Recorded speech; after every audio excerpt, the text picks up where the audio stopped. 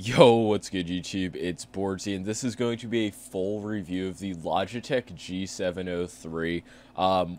Probably a mouse that I underrated more than any other mouse. I got it on a Prime Day sale for $57. That was an absolute steal. I made a video then. I was like, you should really take advantage of this sale. But if you did not and you're watching it now, it is $80. And for what you're getting, I think it's the cheapest mouse with the best wireless tech.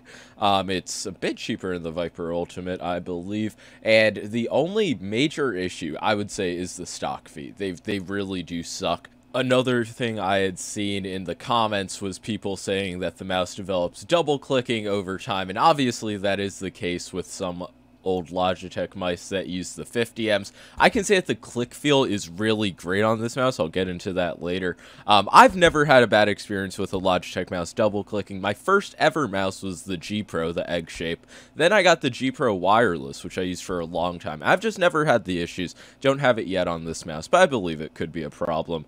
But honestly, I'm not going to factor that in since it isn't happening on my copy, and there's just no quality concerns I have. The mouse is 93 grams, made by Logitech, so you're expecting perfect build quality, and that's what you get.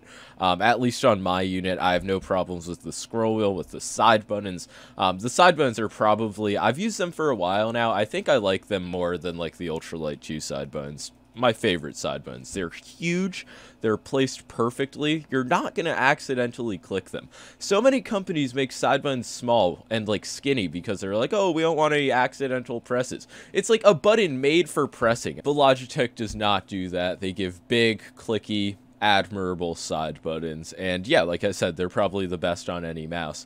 What to talk about now? I guess the shape. The reason I enjoy this is because I like the super light shape for claw grip, and it is just a very easy transition. I'm telling you that my grip feels nearly the same on both mice, but since it's ergo, I guess it just flares out to the human hand better and is superior. Got a lot of comments about that on my G703 video, and if you look at the base of the mouse, that's really the best way to see the shape of it. I learned that from Rocket Jump Ninja. Leave a like and sub if you love Rocket Jump Ninja. But you see the sensor, I think, unless I'm just tweaking out, it is slanted, and that is a bit interesting. I'm not gonna lie, I can't feel it when I'm aiming.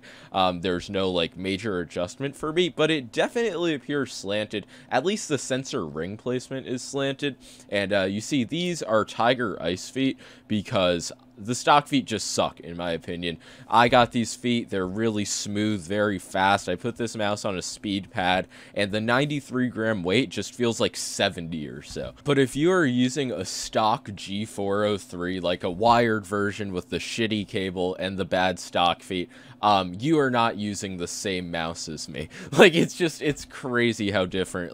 And on a QCK or something, this mouse definitely, for me, when I upgraded it and put it on a good mouse pad, that is when it became very viable and just really interesting, because since the mouse is heavier, my aim was definitely more stable on this mouse. Tracking was fine. I wasn't able to move it at the speed I can move a 60 gram or a 50 gram wireless mouse, but I was able to adjust really easily and quickly.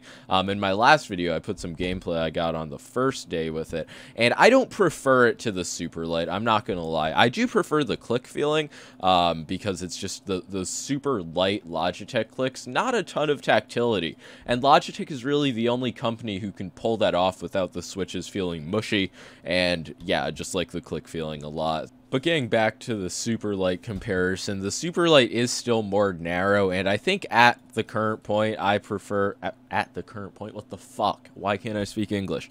At this point, I think I prefer ambi mice that are lighter than a heavier ergo mouse. If Logitech comes out with a super light version of this, that honestly could get the seal of approval from me.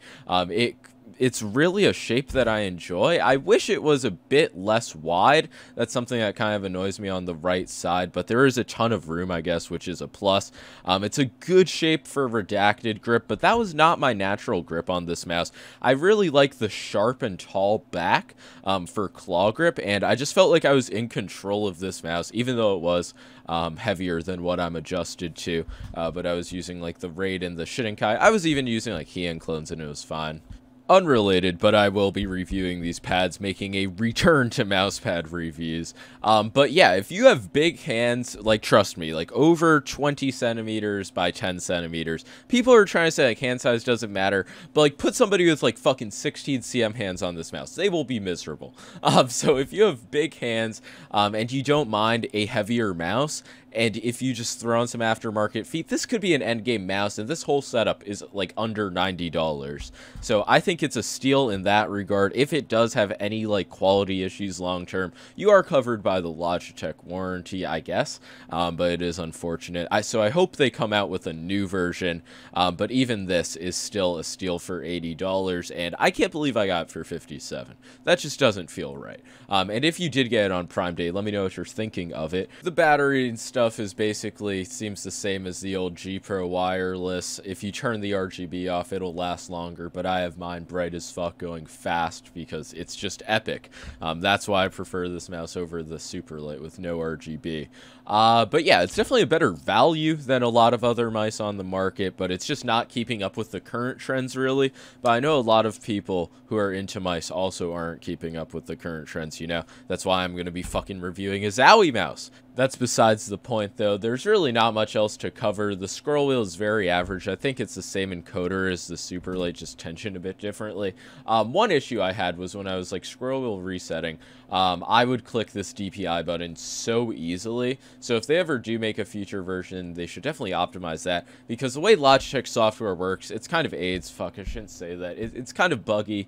So yeah, I don't like that. So that's another flaw of this mouse, along with the stock fee. I don't know what else there is to say, man. G703, pretty cool. If they come out with a updated version, that will probably get the seal of approval. But like I said, this mouse is still viable for people with large hands who don't fingertip grip. And at $80, that's a solid price point for like a premium wireless ergo mouse. But that's going to be all for this video. Make sure to leave a like and sub if you enjoyed.